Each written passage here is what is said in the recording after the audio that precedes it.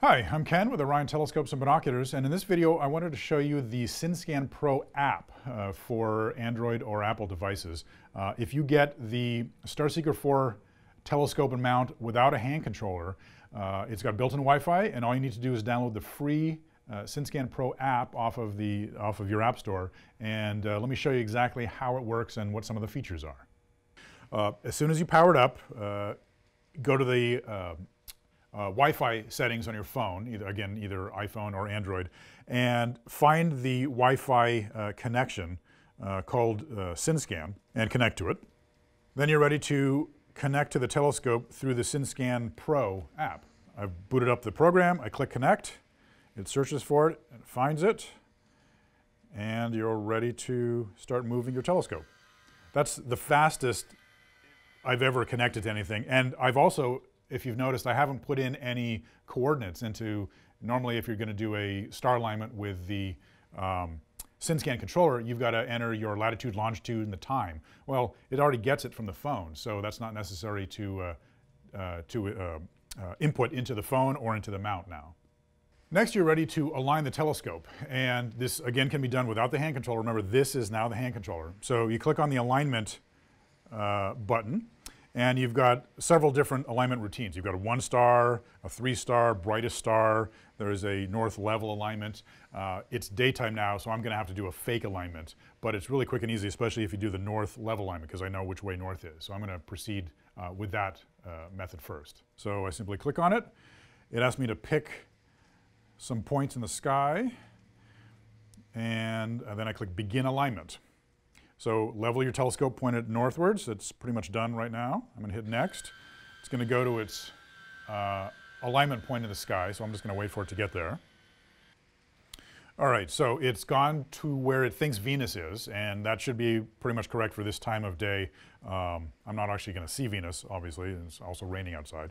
I'm going to then manually center Venus, because it won't be perfectly centered when it guesses as to where it is. So I can set the rate to something lower. I'd be looking through the scope, and I'd center it with the up, down, left, right buttons. And then hit OK. It'll go to its next point, do the same thing. All right, up, down, left, right, center your next target, and hit OK, and you're done. It is now aligned and tracking. Really quick, really easy. Now you're ready to go. So if you look on the main screen for the app, you've got several different catalogs. There's the star catalog, deep sky. When you go into them, it breaks it down into more granularity. You've got solar system, name stars. Let's click Venus. Go to.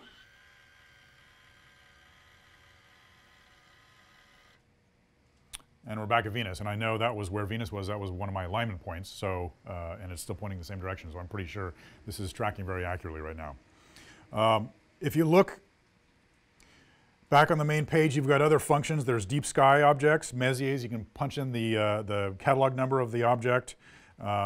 Utilities, there's a bunch of different features, including like tonight's best. So it'll suggest objects based on your time of night that you might want to look at. It's not going to pick really faint things. It'll pick the highlight objects. So that's a great way to kind of get started if you're not really sure what you want to look at for that night. One of my favorite features, just because it's really cool, is the point and go function. If you go back to the main menu, just click on Utilities, and then you'll see the point and go button. All you do is aim the long axis of your phone in the direction you want to go, and click the button, point and go, and it'll send the telescope to that area of the sky. That's pretty much where I was aiming the phone. If I wanted to try it one more time, let's do it maybe a little bit higher up. Go. And I'll leave it there, and see, pretty much it aligns the telescope with the orientation of my phone. So pretty slick feature. That's one to kind of impress your friends with. There's more advanced features that are not included in the hand controller but are on the app. I mean, that's the power of the phone with the app. There's more processing power. There's more than you can do rather than just staring at the 2-line LCD screen that the SynScan controller gives you.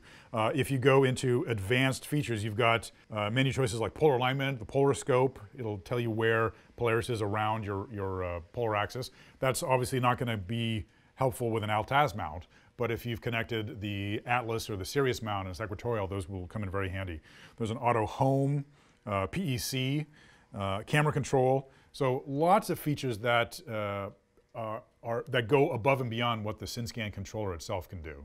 So all in all, it's a very handy device to get more information and more use out of your telescope than what the SynScan controller can do on its own.